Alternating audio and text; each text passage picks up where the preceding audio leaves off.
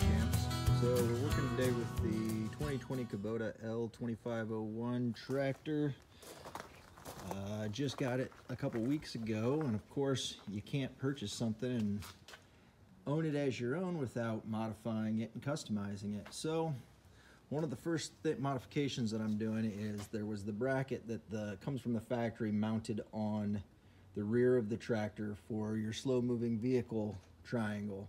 So I took off this cross member and ground off the welds and repainted it, and took off that real small plastic toolbox that they have on the back there. And what I'm thinking that we're going to do is create a steel basket so that we have a little bit of storage behind the seat for when we're out in the field, especially since I have dogs and my dogs are retrievers. They love to run off with tools and hats and drinks and everything else. So this will be a huge benefit to keeping track of my stuff. So one of the things I wanted to be aware of is when I've got this support is going to have to come off the hook in order to hook up my implements. I do not want to have to take this basket off every time. So measured out, and if I measure out to about 6 inches, and unfortunately I don't have a third hand here, but 6 inches is where, when this comes up, it is approximately at. So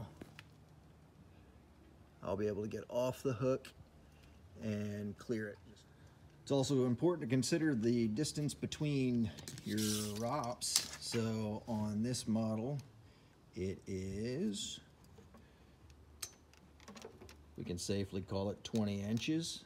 It's about 20 and a half, but I don't want it to be too tight and end up having to cut anything off. So let's get the frame built.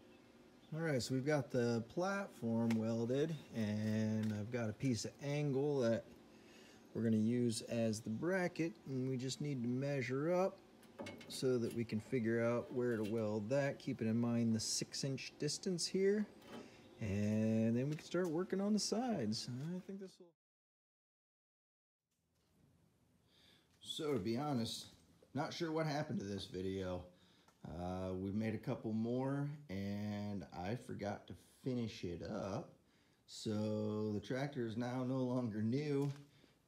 It's got 30 hours on it, and the basket was completed. You can see that went ahead and measured it out to the specifications earlier, and decided that it should still have that slow moving triangle bracket there, so welded it on at the bottom of that. Works out great though. Throw gloves, chains, buckets, whatever you need for out in the field, and it works really good. And there was no problem with the top link missing when raising and lowering the 3-point hitch, or needing to take things off and hook that top link onto the hook underneath the basket. The only thing I did notice is because I made this entirely of steel, I have created myself somewhat of a Faraday cage. I like to take a handheld radio out when I'm working, and I'll listen to the FM radio regularly, but I'm also a strong believer in the benefits of taking research.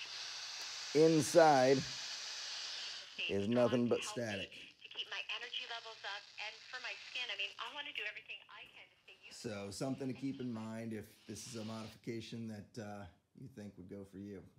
Well, hopefully my design for my initial personalization modification of my Buddha is something that'll inspire everybody. Thanks a lot, guys. Love you, and drink water.